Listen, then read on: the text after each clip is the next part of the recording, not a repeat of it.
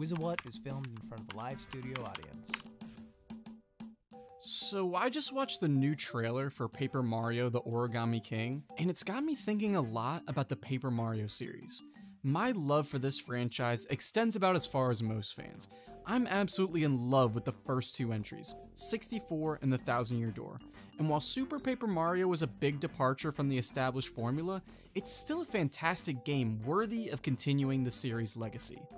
Then, there's Sticker Star. The problem with Sticker Star is not that it's different, it's that Paper Mario Sticker Star pretends to be a classic Paper Mario game with its return to turn-based combat in the Mushroom Kingdom. Instead, it's a mess of incoherent ideas and a hollow husk of what defined Paper Mario. There's a lot to say about Sticker Star's failures that continued on with Color Splash, but I want to instead focus on what I consider a linchpin feature, integral to the success of the franchise. And it's the reason the Origami King actually gives me a bit of hope. There's a lot going on in this trailer, but what caught my eye is this. I think it's about time somebody made the case for Paper Mario's partner characters. It's funny, I actually started replaying the original Paper Mario on the Nintendo 64 and decided I wanted to talk about it before the trailer for Origami King was even released, because revisiting this classic reminded me of what makes the series so special. You've got to start with its accessibility, as it was so integral to hooking Mario fans who didn't have experience playing RPGs at the time, and that is most evident with the battle system. Damage and experience values are low, and there's only 3 stat totals to think about. At first glance, it might seem like baby's first RPG, but upon closer examination, there is far more depth there than meets the eye. By letting the player choose between increasing health points, flower points, or badge points on level up, stat builds prove to be quite flexible, allowing the player to tailor their experience with difficulty. New players might choose to maximize their health points, outlasting difficult fights with large health pools and healing items, while more experienced players might favor a wealth of badges to supply them with strong stat bonuses and powerful or situational special attacks to tactfully take down bosses with ease. Equipping and swapping badges for certain situations was such an innovative mechanic, and I can't believe they haven't been featured since the Thousand Year Door. The host of special moves they provide pair so well with the timed command system that was expanded on from Super Mario RPG to complete a solid battle system for new players and veterans alike that acts as the perfect through line for exploring this rich rendition of the Mushroom Kingdom. Because that's really what draws me back to the Paper Mario series time and time again. It's not to experience the battle mechanics alone, but rather the tight loop between engaging combat, memorable set pieces, and world building. Every chapter is its own self-contained story, contributing to the overarching narrative, complete with interesting locales that feel familiar to Mario players, yet fresh, full of life, and littered with interesting characters and challenges for Mario and all his new friends to overcome. To deviate for a second, I think when you go back and play this game, it becomes clear why the hard lean into the paper references in the recent games falls so flat, and speaks to a wider issue regarding the franchise. While the final build of the original game has some slight nods to the paper aesthetic, the first concept didn't really feature any paper at all. It simply featured 2D sprites exploring 3D environments in an effort to differentiate the RPG series from the mainline Mario titles, something that definitely wasn't out of the question for the Nintendo 64. And what a job it does! When I look at the environments in this game, it reminds me of that intro to Super Smash Bros. With all the Nintendo toys coming to life, like peering into a toy box. And every scroll of the screen is a new diorama for these papercraft characters to play in. But instead of constant fourth wall breaks and humor just for the sake of it, there's touching moments and engrossing story developments. This comes in stark contrast with the most recent titles, Sticker Star and Color Splash. The developers quite literally gutted everything the series had going for it. The combat, the original characters, the compelling storylines, even the visuals, while absolutely beautiful in their own right, lacked the sort of feel and charm that began with Paper Mario 64. That, however, is a can of worms that might be best left for another day. What I will say is there's this void in the newer titles that hasn't been filled since the Thousand Year Door, and I think it's a huge contributing factor towards the downfall of the series: the gradual removal of partner characters.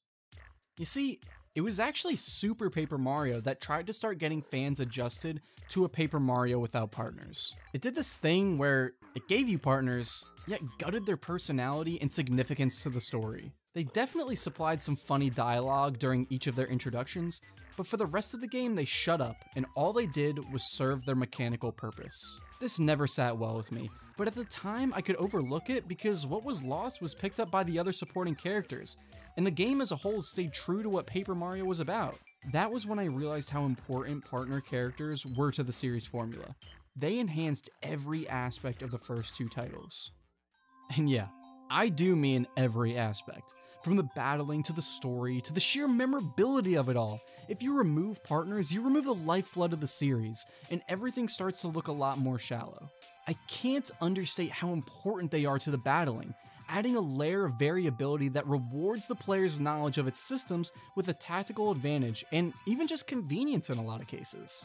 During my latest playthrough of Paper Mario 64, I found myself experimenting a lot with badge compositions to min-max Mario's impact on the battle. But what became even more important was understanding the strengths and weaknesses of each partner, especially after I found the Quick Change badge that allows you to swap in partners and attack during the same turn. Suddenly, I was swapping in characters left and right in order to utilize their defensive utility and figuring out my strongest attacking options. Like how Bo does the most single target damage early on, but struggles against enemies with high defenses. Or how Cooper has great multi-target attacks with some elemental effects thrown in, but can't target flying enemies. Or how Watt has great disabling options, an attack buff, and ignores enemy defenses when attacking. Yeah, Watt is pretty fucking strong. In isolation, I can kinda see why Sticker Star's battling system is the way it is, because without partners, the original formula loses so much strategy. I would not be surprised if the fact that Miyamoto's desire to simplify the game's characters was a factor in the new battle system's design, because the old formula would end up feeling pretty boring under these circumstances. With this in mind, partner characters act as an intuitive means of widening the scope of what Mario is capable of, in and out of battle. One of the things I hated most about Sticker Star was things. Their inclusion into the puzzle solving was meant to supplement the lack of obstacles tied to partner-specific abilities, but they come off as uninspired and downright cryptic at times, which became the final nail in the coffin for me.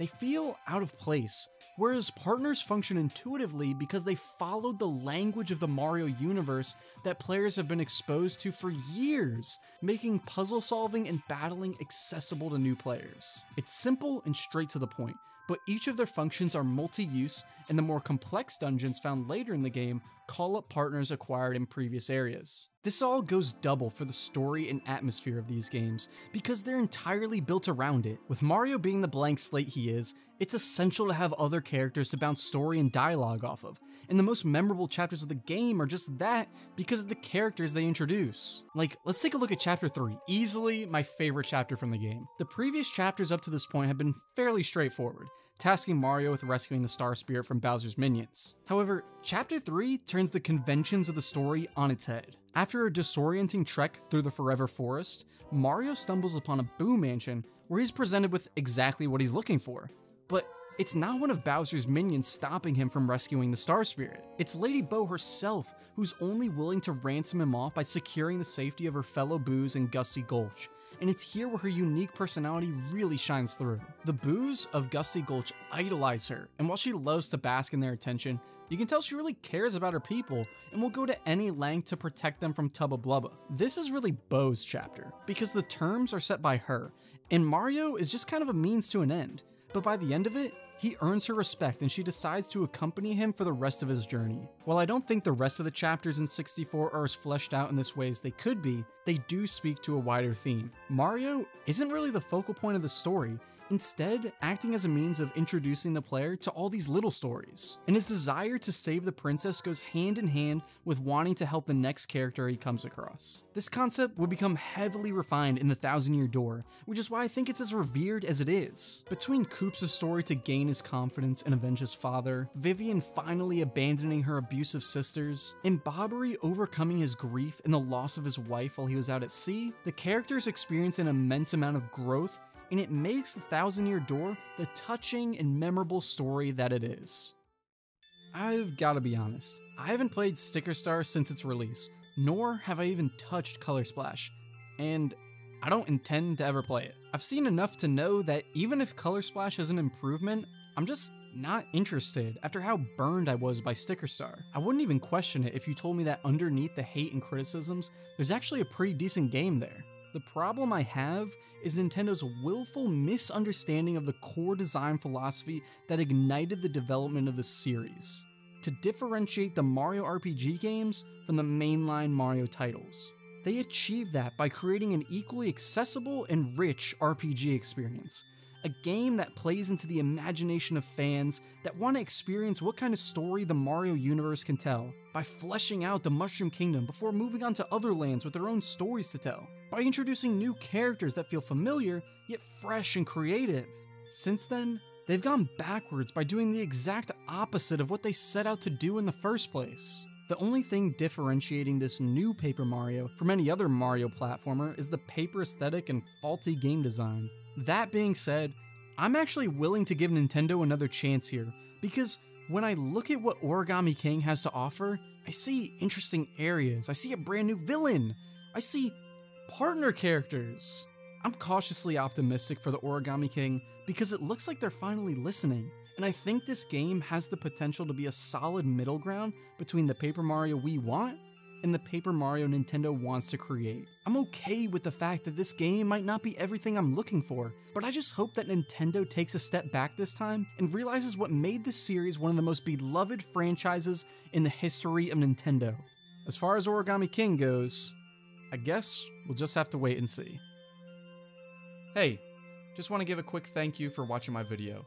If you'd like to see more, consider subscribing to my channel for more Nintendo related content, as well as coverage of other games. You can also follow me on Twitter at wizawhat for video updates, among other shitposts. Finally, thanks to my good friend Rasputin for revision help, as well as supplying his beautiful voice. Again, thanks.